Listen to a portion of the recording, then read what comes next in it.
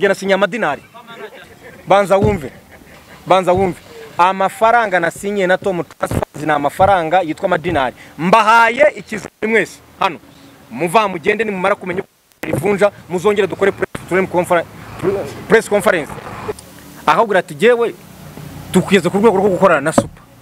No kuvuga ngo bakurikiye image ya Super ni brand. So there are some followers, there are some people who are just after me. There are some people who want to know what I'm doing. There are some people who should join what I'm doing so that they can do, because I'm their star. I'm their role model. You get what I'm saying? Nimugoroba hari umuntu wambwiye urakoze cyane. Tom Transfer yakoranye n'abantu benshi, murabizi ko yakoranye n'umuhanzi Davis D kumwamamariza. Tom Transfer yakoranye na Bishop Gafaranga kumwamamariza.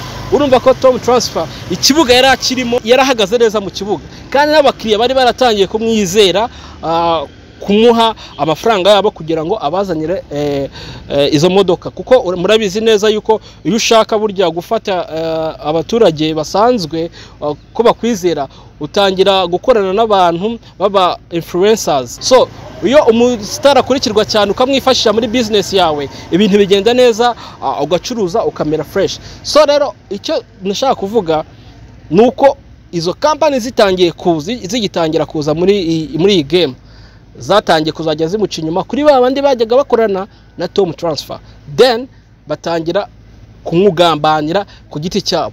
Nk'urugero, hari umunyamakuru Tom Transfer yahaye imodoka kugira ngo ajye amwamamariza, and then ikintu cyabayeho baherukana ubwo imodoka yarayimuhuguje, nta nubwo yigeze amwamamaza.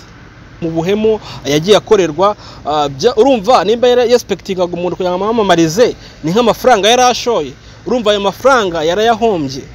Mu kuyahomba rero sumwe gusa, rero urwo n'urugero dutanze, mu kuyahomba byagiye bituma n'abandi ukubona abakiriya. Ikintu cyabayeho nta kindi nuko we hagati ye n'abakiriya hatangiye kugenda hazamo ibibazo. Either wamuha amafaranga kuzanira imodoka, sometimes iyo modoka ntuyibone, cyangwa se wakaguha imodoka utamwishyuye ayo mafaranga yuzuye, bikarangira n'ubundi nawe utamwishyuye. Ugasanga abakiriya baramuhemukiye, ndetse nawe atangira guhemukira abakiriya, kuko ibibazo byatangiye kuza. Hari andi ma business yatangiye kwinjiramo muri ka gakino kiwe yari yaratangije. Hari andi ma business yaratangiye kuza. Izo company ntago ngiye shaka kuzivuga kuko ntago yenda dukorana, ariko abantu murazizi, ngira ngo zajye zisinyisha abahanzi batandukanye, zigenda zibaha imodoka nkuko Tom Transfer n'ubundi nawe yatangaga imodoka. So rero ako gakino bamaze kukinjiramo nibwo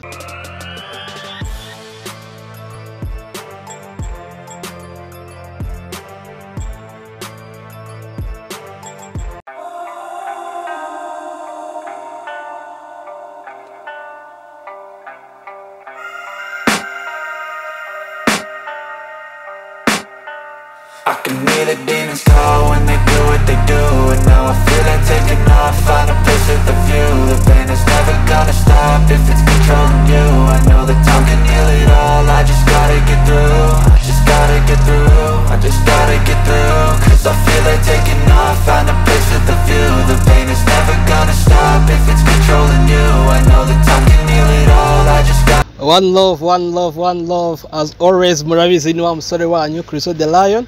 Reka ntangire mbasuhuza aho muherereye hose, mbaha ikaze kuri 1K Hills Beauty nk'ibisanzwe.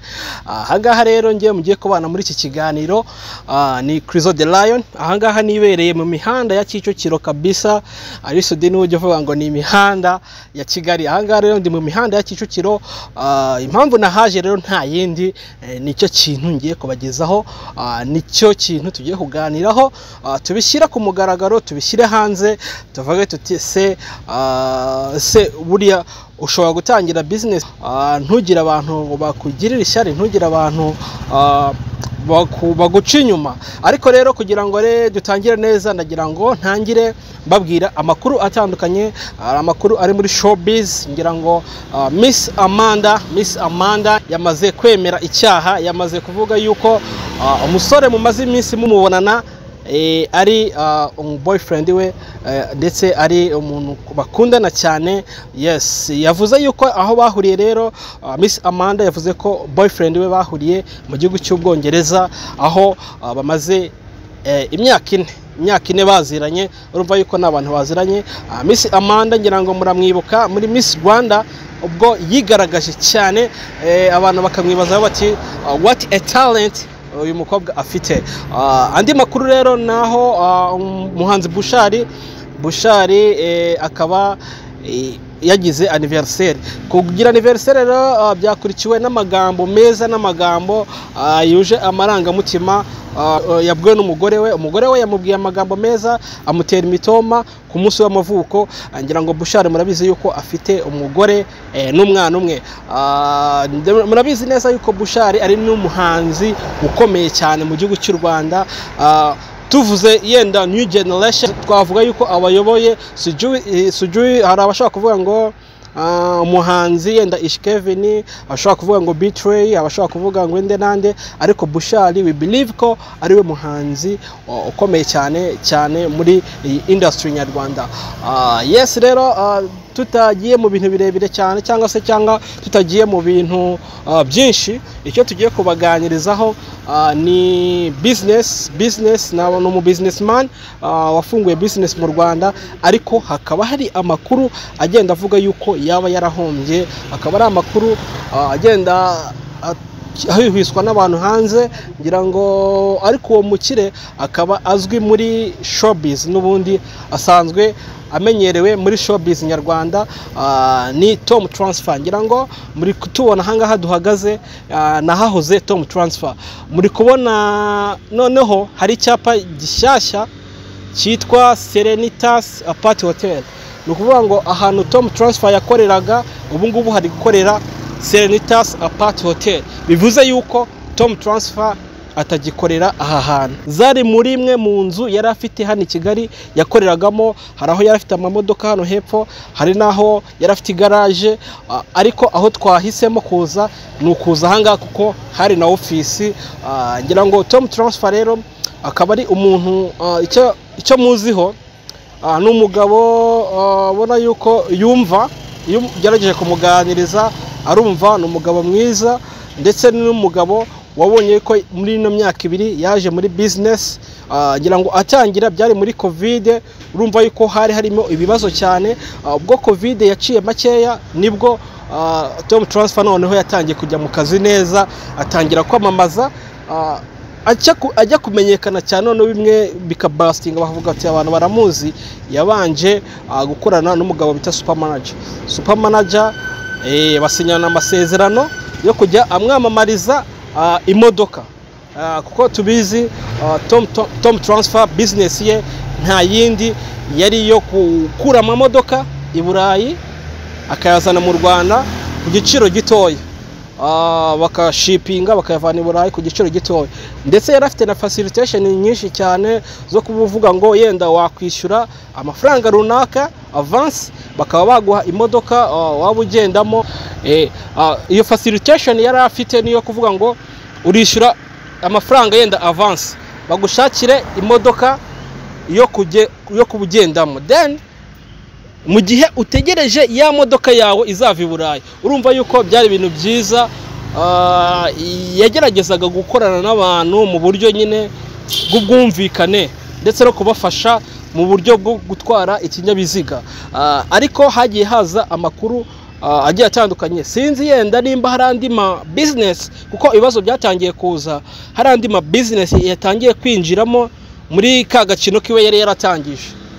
Hari andi ma business yaratangiye kuza. Izo company ntago ngiye shaka kuzivuga kuko ntago yenda dukorana, ariko abantu murazizi. Ngira ngo zagiye zisinyisha abahanzi batandukanye, zigenda zibaha imodoka nkuko Tom Transfer n'ubundi nawe yatangaga imodoka. So rero ako gakino bamaze kukinjiramo nibwo twavuga yuko Tom Transfer ibintu bye yenda byatangiye kugenda bijya hasi umunsi ku munsi. Ariko mu kujya hasi nta kindi cyabiteye, twavuga yuko hari akagambane yagiye akorerwa n'abantu bo muri iyi showbiz. ngira ngo murabizi neza yuko nimba hari abinjiye mu gakino kiwe then agatangira kugambanirwa n'abandi bari muri showbiz, kuko urumva showbiz ikibuga yari akiyoboye ari wenyine, ahagaze ari wenyine mu kibuga, hatangira kuzamo abandi bigatuma bigenda gute batangira kudeviya za nshuti ziwe, kuko ngira ngo murabizi neza yuko hari amacana menshi usibye supermarket yenda twavuze wamazaga kwa Tom Transfer, ariko hari n'abanyamakuru Tom Transfer yari yarahaye ibiraka byo kumwamamariza. Ngira ngo mwajyaga mwumva amapublicité avuga ati muri Tom Transfer wahasanga imodoka nziza, wahasanga apartment nziza, mbere yuko ibiganiro byabo bitangira, ariko byagezeho birahagarara. Tom Transfer yakoranye n'abantu benshi, murabizi ko yakoranye n'umuhanzi Davis D kumwamamariza. Tom Transfer yakoranye na Bishop Gafaranga kumwamamariza. Urumva ko Tom Transfer ikibuga yari akirimo, yarahagaze neza mu kibuga, kandi n'abakiriya bari baratangiye kumwizera, kumuha amafaranga yabo kugira ngo abazanire izo modoka, kuko murabizi neza yuko iyo ushaka burya gufata abaturage basanzwe ko bakwizera, utangira gukorana n'abantu baba influencers. So iyo umustar akurikirwa cyane ukamwifashisha muri business yawe, ibintu bigenda neza, ugacuruza ukamera fresh. So rero icyo nashaka kuvuga nuko izo company zigitangira kuza muri iyi game, zatangiye kuzajya zimuca inyuma kuri babandi bajyaga bakorana na Tom Transfer, then batangira kumwugambanira ku giti cyabo. Nk'urugero, hari gira ngo hari umunyamakuru Tom Transfer yahaye imodoka kugira ngo ajye amwamamariza, and then ikintu cyabayeho baherukana ubwo imodoka yarayimuhuguje, nta nubwo yigeze amwamamaza. Urumva yuko ubwo biri bimwe mu buhemu yagiye akorerwa. Urumva nimba expectingaga umuntu kugira ngo amamamarize, ni nk'amafaranga yarashoye, urumva ayo mafaranga yarayahombye. Mu kuyahomba rero sumwe gusa, rero urwo n'urugero dutanze, mu kuyahomba byagiye bituma n'abandi babihomberamo. Babihombeyemo gute? Nimba urugero yari yarapanze ati yenda ninamamaza aha hantu hari ikintu kizavamo runaka, urugero ninamamaza yenda tuvuga iwanjye, hari abantu bagukurikirana bazashaka kuza gukorana nanjye, sibyo? Ngewe simbikore, sinkone inshingano zanjye, ibyo bintu biteye igihombo Tom Transfer. So rero muri iyo process yo kwifashisha abastari n'abandi, ntabwo twavuga ko atabonye abakiriya yarababonye. Ukubona abakiriya, ikintu cyabayeho nta kindi nuko we hagati ye n'abakiriya hatangiye kugenda hazamo ibibazo. Either wamuha amafaranga kuzanira imodoka, sometimes iyo modoka ntuyibone, cyangwa se wakaguha imodoka utamwishyuye ayo mafaranga yuzuye, bikarangira n'ubundi nawe utamwishyuye, ugasanga abakiriya baramuhemukiye ndetse nawe atangira guhemukira abakiriya. Ubwo rero Tom atangira kuvugwa n'abantu benshi. Ngira ngo mwabonye umuntu bijya kujya hanze bwa mbere, n'umustar wagiye abivuga hanze avuga yuko muri iriya company yashoyemo amafaranga, kuko muri Tom Transfer hari harimo uburyo bwo gushora amafaranga. Ugashora amafaranga muri company, then za nyungu company yagize wowe ukazazungukiramo, ukazagira icyo ubona muri iyo business. So abantu bashoyemo amafaranga, ngira ngo umuntu atangiye kubivuga bwa mbere ni Judith wavuze yuko muri Tom Transfer bashoyemo amafaranga arangije arahomba. So ngira ngo ni ibintu byinshi, niyo mpamvu rero twe twaje aha ngaha kuri Tom Transfer kugira ngo tugire ikintu urujijo dukuraho ku bantu bavuze ngo Tom Transfer yaraduhemukiye, Tom Transfer yavuye mu Rwanda, niko bivugwa yuko yaba yarasubiye mu Bubiligi. Gusa ngewe amakuru mfite nuko ntago yahunze, ahubwo Tom Transfer afite gahunda yo gukemura ibibazo, ari muri gahunda zo gukemura ibibazo by'abakiriya biwe, ari kureba uburyo yakora ibishoboka byose abantu bamuhaye komande z'imodoka yazazigeza mu Rwanda. Ariko rero namwe mutigeze mumwishyura, please mushaka uburyo Tom Transfer mwamwishyura, then business igende neza. So ahangaha rero twavuga yuko yahinduye apartment, igira ngo mwatubonye tutambuka ahangaha. Ino apartment nimba yarahinduye amazina, nimba ari undi mufatanyabikorwa wundi wagiyemo mushyashya, ibyo ntabwo turabimenya neza. Gusa amakuru yo tuzakomeza tuyakurikirane.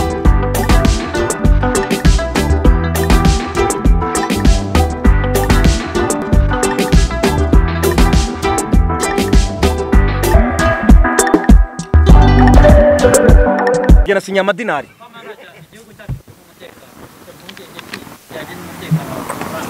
Ntabwo ari umutekano, ntabwo mvuga ko bashobora kunya ku mutekano, ahubwo icyo mvuga ni iki, icyo mvuga nuko nshobora kugenda nonaha. Erega nubwo umuntu atakuteza umutekano ko umuntu yagusaba, kandi urabizi igihe by'Imana gutanga. Murashaka ko nzimba ibyanjye byose ntanga bakavuga bati super. Umuntu ubuse none nimvuga sinya amadinari mukaryama muti ntituvanga natwe duhe ku madini.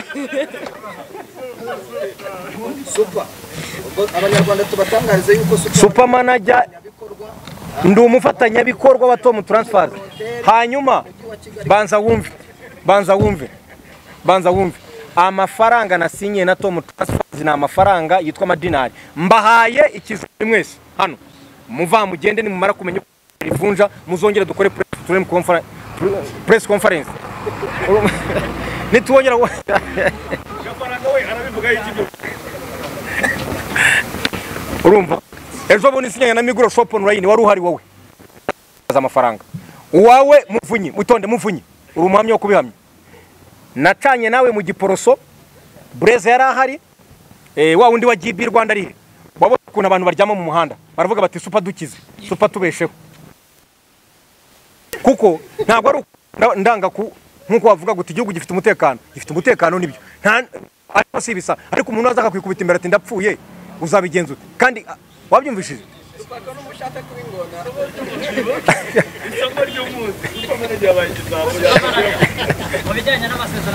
ariko icyo nshaka kukubwira ni iki, ntabyo ubusambo. Gihe navuze ngo super manager ejo bundi nasinyanye na Migro shop ntabwo natangaje amafaranga. Igihe ntangaza miliyoni 200, jewe ubwanjye nari ngiye gusigarana miliyoni 10 mu mufuka. Abantu bose mwarayibo wowe the choice urumamye wo kubihamya. Ntwari nago waje Kanombe gusanga isomo akuye mari ukujya wimana. Oya nta kwimana. Manager tumugezeho. Ya ni bad man. Allo? Cyangwa nibihuha nawe tubimenye. Ikintu ntekereza cyo turi bakuru twese, ntago twaba twazindutse hano mu buryo bw'ibihuha, ariko nkuko umuyobozi mukuru yabivuze, manager wacu akabana n'umubyeyi wacu niko nabivuga, akongeraho na super manager. Urabizi mu masezerano y'imikoranire n'umuntu hagati y'umukoresha n'umukozi bijya bishoboka yuko ushaka gukora kontara ntiyatangazwa amafaranga wakuba ariko sikaba ari ibihuha, kuko ndatekereza ko amafaranga super manager yayahawe kandi yishimira, ari nayo mpamvu yemeye gukora. Kuko ndatekereza ko muvuze ngo ibyo twasinyishije super manager ni ibihuha, n'izi modoka murebe inyuma yanyu nabyo ubwo byaba ari ibihuha, kandi namwe murimo murazibonera. Bivuga rero Tom Transfer ni company nziza, ntanahera hano burya dufite ibihamya. Ari gihe tuvuga ngo ni umuyobozi yavuze ngo ni company y'abaturage, ushobora kugira ngo ni ibihuha, ariko hano harimo umunyamakuru bitirene ngira ngo ari hano. Ndatekereza nawe mu banyamakuru bafitemo imigabane hano muri company, kandi averiswa neza. Amsore kuguca mu ijambo mu batwara imodoka za Tom Transfer nturi yarimo muvunyi wabazaga ngo ubundi yarambwiye ati niyo modoka nziza ishobora kugenda bivuge muvu umuhamya wo kubiha Banishyura namamaze. nawe kuvuga ukuri se nibibi Yewe naguze imodoka. Ibyari mbari. ariko twaguhaye imodoka nziza ya bona ari nyiri gusobanura kuri ako kantu gatoya bisobanura ngo namwe muri aha ngaha no kampani ni iyanyu namwe ubwanyu abanyamakuru muri aha ushobora kuba uri gukora itangazamakuru ariko ntabwo ariho imirimo yawe igarukira ushobora kuza muri Tom Transfers mushobora kwifatanya muri 3 cyangwa muri 4 kavuga ati dufite amafaranga yacu kuri kote kandi ntabwo arimo arakora kandi burya amafaranga abereyeho gukora nawe ukora kugira ngo mwungikane ukaza muri kampani ukagura imodoka ukajya uveriswa buri kwezi bivuge n'urugero nicaye hano nk'umuntu wamamaza ariko n'umufatanyabikorwa bivuge ngo na super manager nawe ubwo buryo nawe burimo ntago aje kwamamaza gusa aje no kugura no kuba byongereye nejo bundi super manager mu ngo yakoze agence wenda ibyo mubinzi ndi umucuruzi ya ndumva mwakomeza mukabaza ndi umucuruzi mujye murabimenye super manager ngo hano ndi umufatanyabikorwa ndi umucuruzi ndi n'umubrand ambassador kuko ibyo byose super this is Gafaranga kawu. ntabwo bashyitsi mukuru none Icyo kibazo ngeze nacyo ndabyo. Mwari musanzwe mufite abandi babamagara kongera ngo zana amazi yanjye ariya nayo urakoze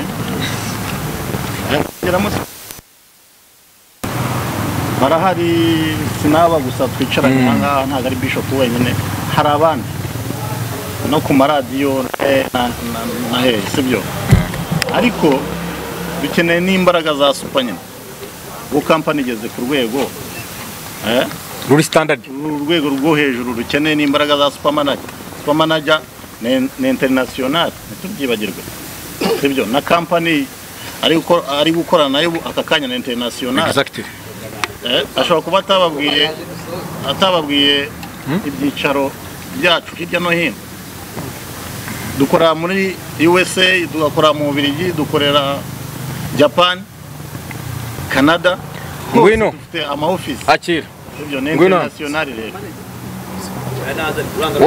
oya ndashaka kwereka abantu umuntu uzajya ubakira supermarket iyo uje muri supermarket ya Tom Transfers hari abakwakira ngwino wa mwamikazi ngwino oya mureke yitsimbye oya nuko oya arega abantu bagomba kujya bareba abantu babakira iyo protocol nziza ya Tom Transfers yuje abakwakira barasaba umwamikazi yatinye ngaho ikumirayo mama igumire igikobo byihorere ngaho dukomeze wenda uyu munsi mwaduhamagaje hano ngo tuze tumumurike ibikorwa n'ibyo ugiye gukora n'ibyo gukorana na Tom Transfers abanyarwanda basigaye mu rugo cyangwa n'abiciye mu biro byabo nibabona ngo super manager ibyo twariye kuvuga kuri press conference n'umuntu wayibona ntabwo yamenya ngo igamije iki ni ukubona nyine super manager yambaye umwenda wa Tom Transfers dusobanurire nka super manager ayo madini hari uri kuvuga hari agaciro n'ubundi amafaranga ariko urashaka kuntera niko cyangwa urashaka kugira ngo tugabane niko urashaka kuntera cyangwa urashaka kugira naguhaye ingero zifatika nakubwira abastari bakomeye ku isi Cristiano Ronaldo yasinye Pepsi Diamond Platinumz yasinye Pepsi n'urugero ngenda nguha Davido yasinye watiriya Infinity abo bose ntibajya bavuga amafaranga yabo barahamagara itangazamakuru kubikurikirana urebera nta mafaranga bajya bavuga nasinye Tom Transfer ni igikorwa cyo kubwira abantu ko umustar wabo super manager yasinye kuba Tom Transfer nakoze ikosa mu buzima nzahora nicuza natangaje miliyoni 200 mu gitondo nsanga abantu bangana n'ikigo cy'ishuri imbere y'umuryango wanjye byumvishije kandi ntago nakwemera ko umuntu agaragaza ibibazo kandi nitwa ko ndi voice of the people wabyumvishije badman voice of the money kandi usinye miliyoni 200 ugasigara hafi 10,000 ujya kubona ukabona none se mfite abafana muri Tanzania bakaragwe baraje mfite abafana Uganda bamasaka nambara baraza ababakene mfite amasaka nako mfite abafana muri Kongo Bujumbura ngiye ko nabona babuyenzi baba muri Yandagaje babuyenzi na bwizaho nabo baraza babandi bati super manager wakize natwe dukize ndabigenza byabaye ngombwa ko nsaranganya nabo nabafana banje gwera icyo gihe ndiga ndavuga ni umuntu nibwo yambwiye ati nayi ntaramenya urumva nayi ntaramenya ko hari icyo bita mu kazi ngo ni confidentiality of the work ibanga ry'akazi siri y'akazi urumva ubu ngubu ntabwo n'urugero ntabwo ushobora kujya kubaza igihugu n'urugero ngira ngo abanyamakuru murakoze cyane Sorry manje nsubiza uyu nguyu kamanze nihanaguze hanyuma musubiza urashaka ko tugabana ngirenga amafaranga yanjye ariko reka ngusubize reka rero mbasubize ikintu abanyamakuru mujya mubaza mujya mukorana inama cyangwa se press conference nk'iyi n'igihugu n'abakuru ndetse n'umukuru w'igihugu mujya mukorana nabo hari ibibazo bajya bababwira bati hari nk'abigeze kubaza ngo bari abantu ngo mwabafashe mute ntibababwira bati iryo ni ibanga ry'akazi ntibajya basubiza batyo none murashaka kumenya n'ibanga ry'akazi kanjye ngo nangahe ko mwastikinze ku mafaranga nangahe murashaka block murashaka kumubita roba wabyumvise rero amafaranga nasinye iryo ni ibanga rya super manager icyo mugomba kumenya nuko mwari buzatangare abanyarwanda bari buzatangare iyo namamaza Tom Transfers bakavuga bati super manager kari umustar wacu twamugize umustar ko atabitumenyesheje kuko achievement yose agezeho nziza twamugigikiyemo arayitwereka urakoze cyane ahubwo ubu niwo bajije ikibazo ikomera amashyi uri umugabo abandi tkomera amashyi icyo mvuga rero ni iki uyu mugabo bajije ikibazo ngo Tom Transfers we kwiteze wiki none se niba mfite abafanisi yose hari abafana batari barakurikiye Tom Transfers nkuko yabigubwiye manager hati uyihagarariye commercial director wabo n'ushinzwe ibikorwa by'ubucuruzi n'ibyabo bose ahubwo ati jewe tukiyeze ku rwego rwo gukorana na super no kuvuga ngo bakurikiye image ya super ni brand. So there are some followers, there are some people who are just after me, there are some people who want to know what I'm doing, there are some people who should join what I'm doing so that they can do because I'm their star, I'm their role model. You get what I'm saying?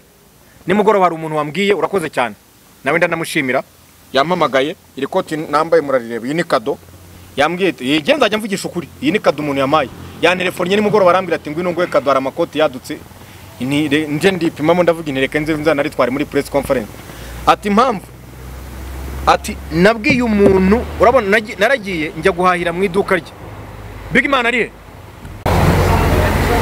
Big Man come stand up ngwino hano reka tujye tuvugisha ukuri Big Man uribuka umuntu wigeze kuntwaraho hariya opposite na Kamagaini ufite iduka witwa nde yitwa Martin, I think Martin. Ekizigenza Martin. Yarampamagaye ejo. Arambwira ati ngiye ngwahira ikoti ry'ubusa tubundi ndigurisha ibihumbi niba ngari 50 niba ari 50 simba mbizi pe. Arambwira ati cyagihigiwe uguri pantara hani shati bakagufotora. Ati nayeretse abantu bagera nko kwicumi bakajya bavuga ngo niba superman ajya hahira natwe turahahira. Niba superman ajya hahira natwe turahahira. Ubwo sinakoze akazi. Superman ajya se niba yemeye ko umva ikibazo hanyuma hari ikindi twari wababwiye kaoshi twari twibagiye ibindi bintu abantu mutunga imodoka abantu bagira kaoshi nziza cyane abari Musanze nabo babyumve Musanze bafite ibiro bya Tom Transfers hagari ibyo gusa ibindi bibabwire nawe arakoze cyane super manager dufite ibintu byinshi bitandukanye dufite kaoshi dufite garage dufite supermarket dufite coffee shop turimo turagenda rero dufungura ama branch mu gihugu hose i Musanze twamaze kugerayo turitegura kujya i Rubavu turitegura kujya i Huye ngo gusa ndashimira cyane abakiriya batugana ntekereza ko namwe mwaje mugiye kwiyongera ku bandi bakiriya buryo dufungura igihugu cyose y'abanyarwanda bose kandi umuntu wese ufite ikibazo cyo nubwo yaba atuye mu cyaro cya Rurindo cyangwa ahari hose agende mu modoka nziza za Tom Transfers kinigi Tom Transfers yaje gukemura ibibazo by'abanyarwanda bakeneye aho kuba amapartement meza Kibagabaga zirahari hano Kicukiro hose ni nyinshi n'ibindi mwebwe nimutugane muri benshi muzagenda mugubwa neza kandi ntekereza ko ni company icyerekezo izabafasha murakoze cyane Karame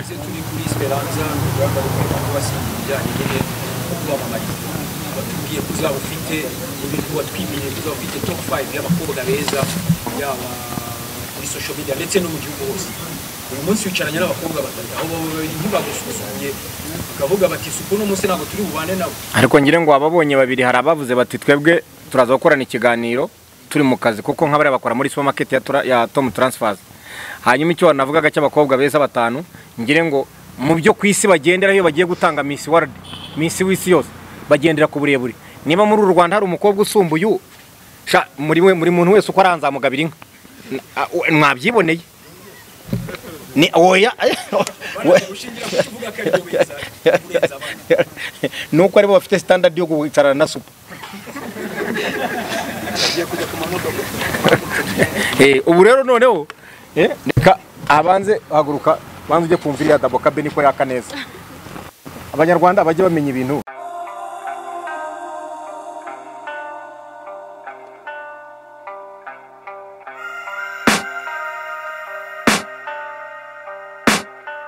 I can hear the demons call when they do what they do.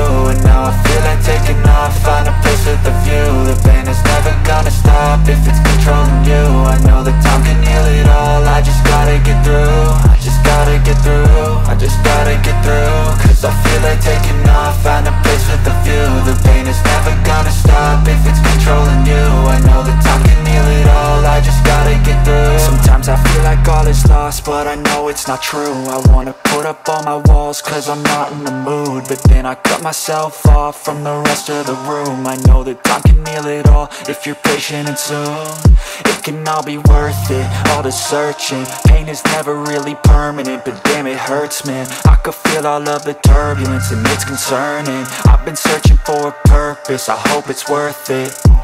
This society is really trying me. Ain't no hide and seek, I hide to be far from anxiety. I need my space, I need my privacy. I need some silence, please, you're all too loud. You don't speak quietly, opinions violently thrown across every surface. It makes me nervous. Is the world honestly burning? That's all I'm learning. Hope that we can make a turn and start reversing all our minds and put the work in. We got some work,